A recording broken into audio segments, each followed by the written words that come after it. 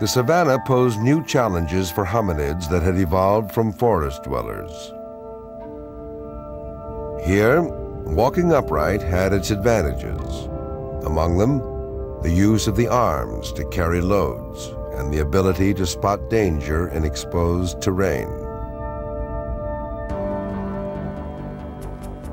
Miles of sun-parched landscape were the domain of a diverse and ferocious group of predators, and there were few places to hide when they were on the attack. To avoid sharing their kill with intruders, leopards muscled them up a tree. Rare specimens from these hunts can be found in South Africa, bones that tumbled into a cave and fossilized.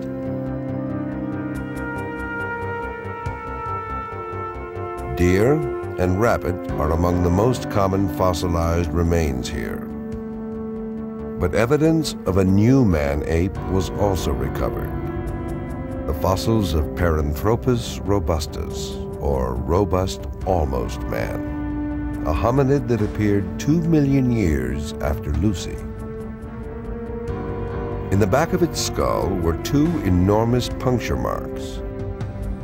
The holes are a perfect match with the fangs of a leopard's jaw from that era.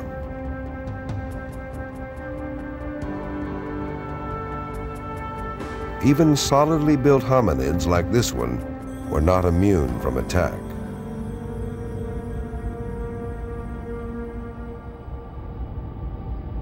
The size and shape of the brain somewhat resemble a gorilla's and weigh about the same as Lucy's, just over a pound.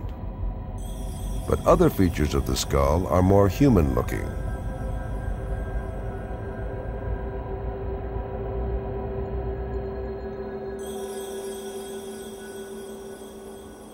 Alongside the ancient hominid, paleontologists recovered artifacts never seen in Lucy's era.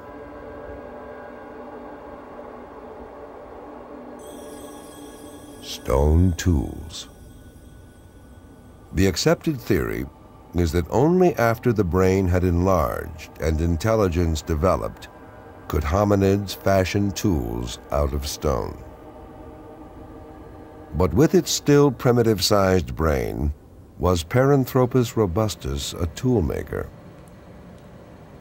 For Dr. Sussman, the answer may not lie with the brain, but in the anatomy of the hands. Animals that have this metacarpal head and these added muscles that we find in humans and presumably in these early human ancestors, these animals are able to do what humans and presumably our early ancestors could do, namely pick up an object between the thumb and the fingers, pick up an object with a refined precision grasp. Chimpanzees and gorillas, when they similarly grasp small objects, they grasp them between the edge of the thumb and the side of the index finger in a very less effective precision type grasp. So chimpanzees and gorillas pick up small objects like this.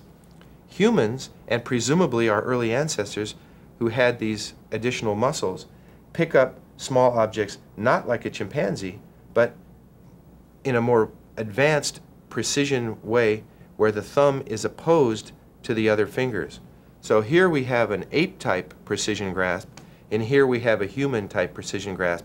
They're very different, and the two types of grasp reflect this primitive morphology in the case of a chimpanzee, and the more advanced morphology in the case of a modern human or a human ancestor.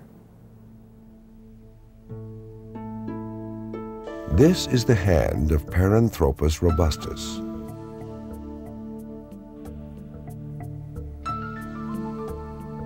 Like a modern human's, his thumb bone is thick, indicating well-developed muscles. It is also splayed. These signs tell Sussman that tool-making was within reach. To pick up a small object, humans use the tips of our thumbs and forefingers. Though we do it unconsciously, this movement requires precise control.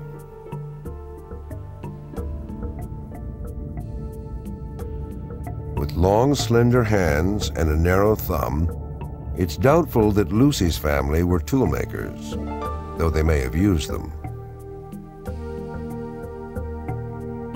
Their bones look more like chimpanzees than modern humans.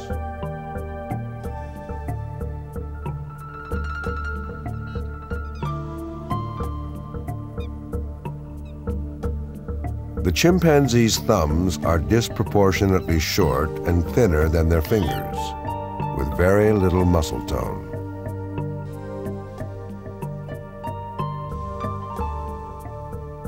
With hands like hooks, chimpanzees are not dexterous enough with their thumbs to retrieve and manipulate small objects, and it's likely that Lucy fared no better.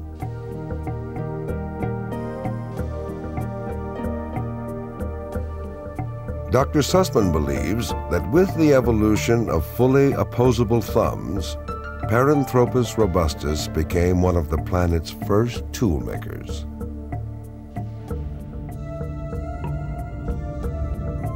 Lucy's arrival 3 million years ago marked a turning point in history. No longer dependent on forelimbs for walking or swinging through the treetops, our hominid ancestors used their hands to gather food, work with tools, and perhaps even to communicate with others. Homo erectus skeletons uncovered on Planet of Life.